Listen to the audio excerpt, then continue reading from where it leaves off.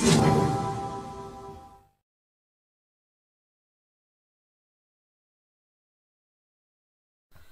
everyone, today we're going to be looking at a prototype of Sonic 3. This prototype is from November 3rd, 1993, which is a few months away from the final version's build. But before we play the prototype itself, I thought I would talk about how Sonic 3 came to be, just so people sort of give an understanding as to what this is all about. Sonic 3 had a pretty troubled development. It started out as a 3D isometric game similar to Sonic 3D. However, the processor it was using, the Sega Virtua processor, wouldn't be out by the time they wanted the game to be in time for. The problem was Sega had struck a deal with McDonald's to promote a Sonic game by February 1994. Since the project they were working on had just been cancelled, Sega had to come up with a solution before that date. Sonic 3 was that solution. It was aimed as a direct sequel to Sonic 2, but later turned out to be much more ambitious. Because of its ambiguity and the lingering deadline of February 1994, Sonic Team had decided to separate the game into two games, Sonic 3 and Sonic & Knuckles. Since the game was very unfinished, even right before it was intended to release, copies of Sonic 3 were never given out to the press. The only exception to this rule was Sega Magazine, who gave a full-page preview of the game, which was pretty extensive and stated that the game was around 30 to 50% complete. The prototype that's been found comes from this preview of the game. Comparisons with the screenshots show this resemblance. Okay, so here's the beta itself.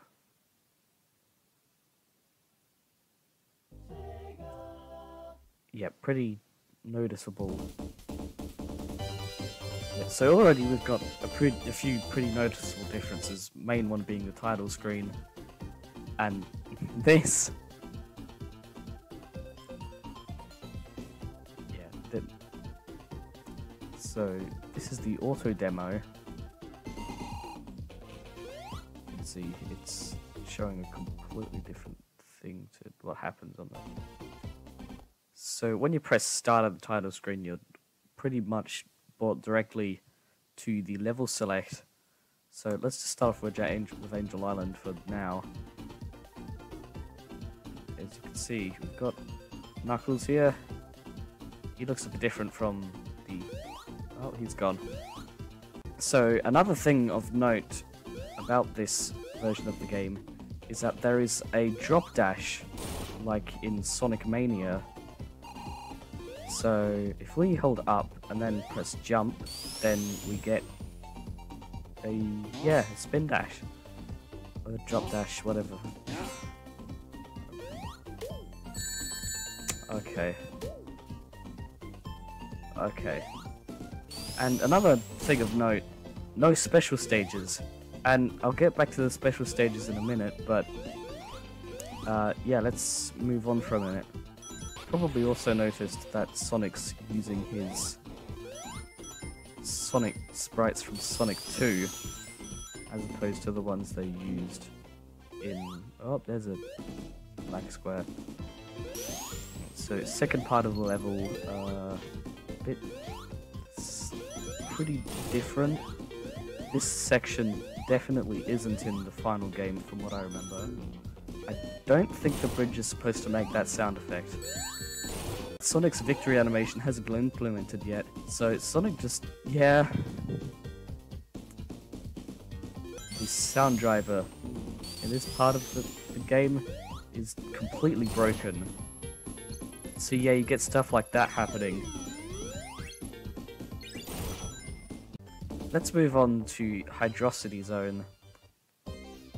But this is pretty interesting because this has a green background as opposed to the final version's predominantly blue background.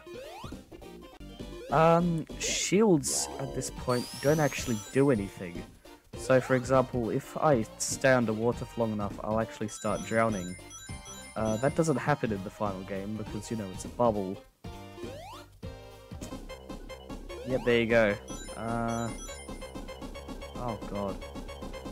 Oh god. So let's move on to Carnival Night Zone, and this is definitely where most of the differences audio-wise start to kick in.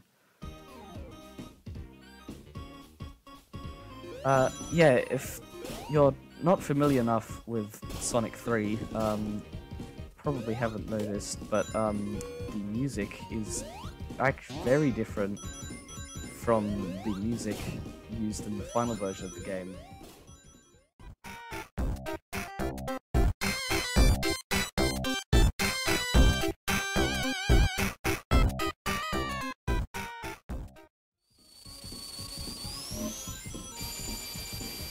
Ah, yeah, okay, there's that, yeah. Those don't play the same noise. Springs don't make noises sometimes. Yeah, this game is an absolute mess at this point. Yeah, Act 2 is no different, it's got completely different music. And it starts from the point where the boss from Act 1 starts. So you actually just have to go down here for it to... We're getting yeeted. Alright, here's pretty interesting sort of thing, if you can actually hear me.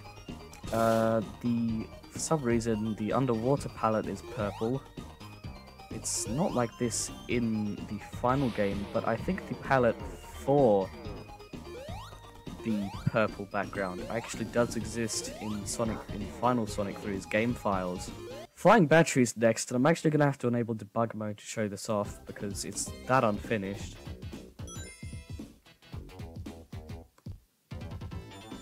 Alright, so Flying Battery is rather interesting. You can see that there's just this here, and spikes don't hurt you at all. So if we go down this sort of pathway, you can't really do much else without debug mode, so I'll just... parts of the stage graphics being in the foreground, which is odd. And I'm pretty sure... yeah, they overlap other parts of the background as well. I think we'll... yeah, there's another part where I'll be able to show this easier, so let's just... these don't work at all. Yep. Flying Battery Zone, it's a bit of an oddity because, you know, none of it's finished. Yeah, as you can see, like, for some reason, the background elements overlap Sonic himself, but they don't overlap objects, so if we place, like, a few rings here, they won't overlap on the background, which is odd. This is practically impossible. Pretty much no wonder that this stage got cut from Sonic 3 in its entirety. They really... Back to the music differences with Ice Cap.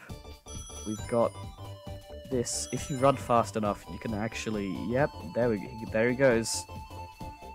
What?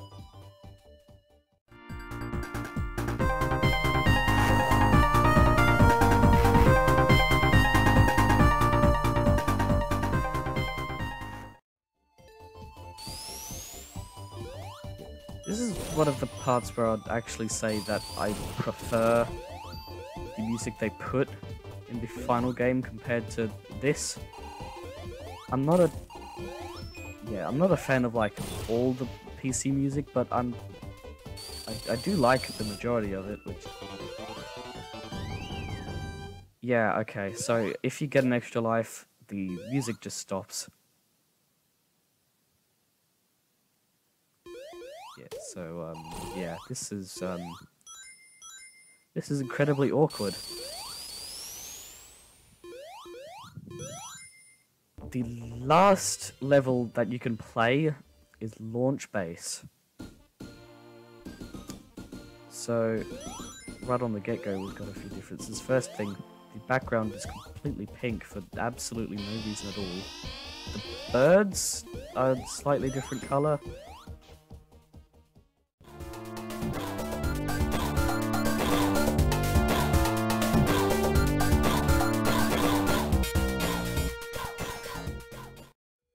There's a bug with the invincibility. Usually it doesn't appear, but I managed to do it once, so I'm going to try and do it now.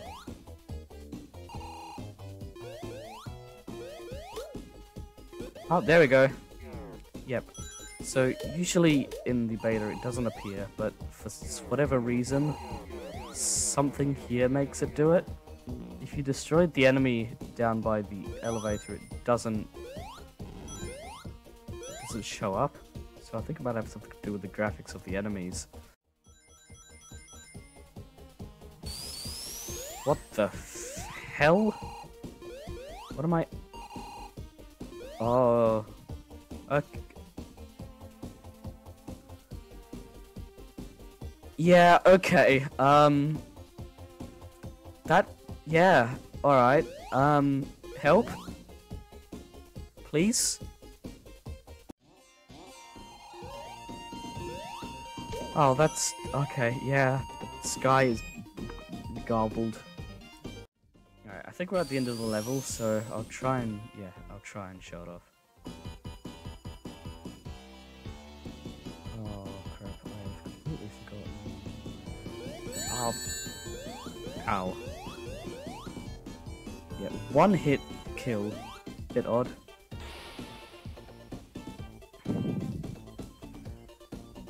I don't think that's supposed to happen either. HUD is suddenly green. Everything's suddenly green. It's because of Knuckles' shoes, actually.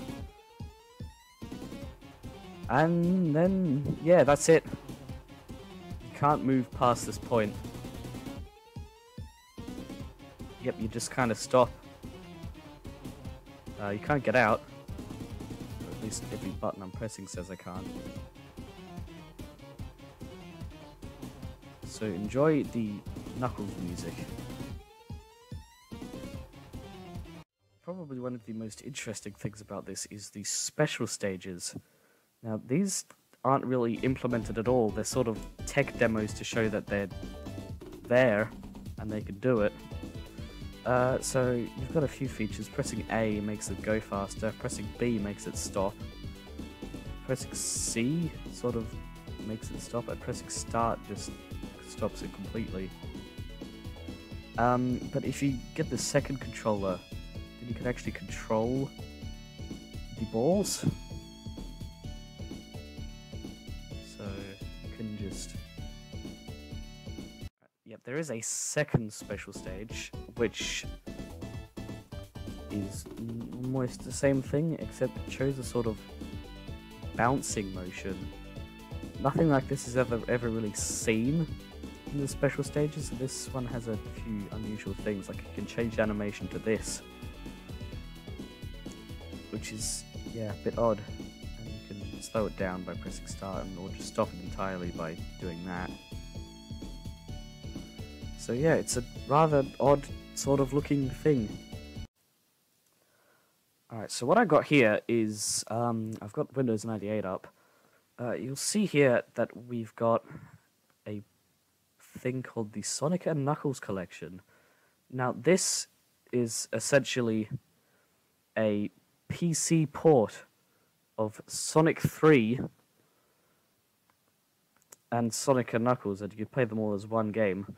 But there's, for the most part, they're the same game, but there's one primary difference between this and the Genesis version. It uses MIDI music. So, if we just full screen it. Yep. So you can see here, it uses...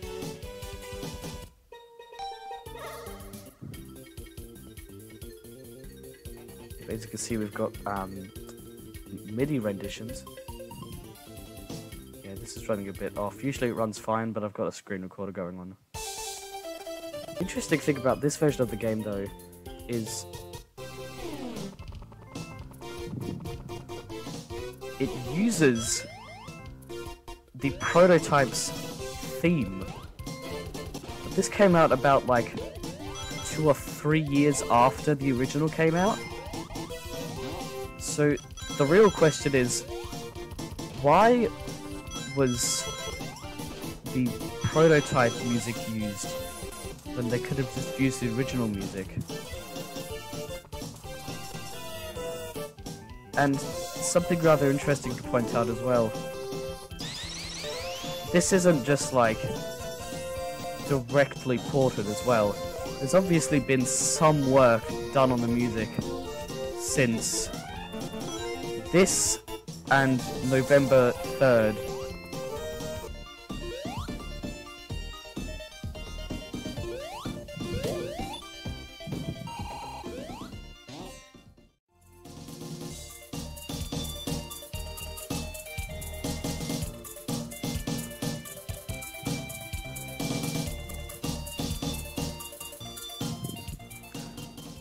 So yeah, the big question here is, why did a port of Sonic 3 from 1996 use the music for a prototype created 3 years earlier? I have a few theories. The first one being that Sega just had these on hand. You know how before they port music to the Sega Genesis, they use something like, perhaps they used like MIDI demos for Sonic 3, and when the time came to start porting Sonic 3 to PC, Sega just had these MIDIs laying around and just thought, well, I guess we'll use those. A second theory, which is probably most people believe, is that it had something to do with Michael Jackson's songs basically being under copyright. This seems to be the theory that stands the most. Yeah, it's a bit of a complicated situation, really. I'm not that much of an expert into the whole Michael Jackson thing. But, yeah, if you do have the time, I'd go and try and understand it in some form. It's pretty interesting for the most part. Anyway, I guess that'll be it for the video. I'm completely surprised that for a Sonic video I managed to shoehorn Windows into it. But anyway, I guess I'll go now. Have a nice day, and bye.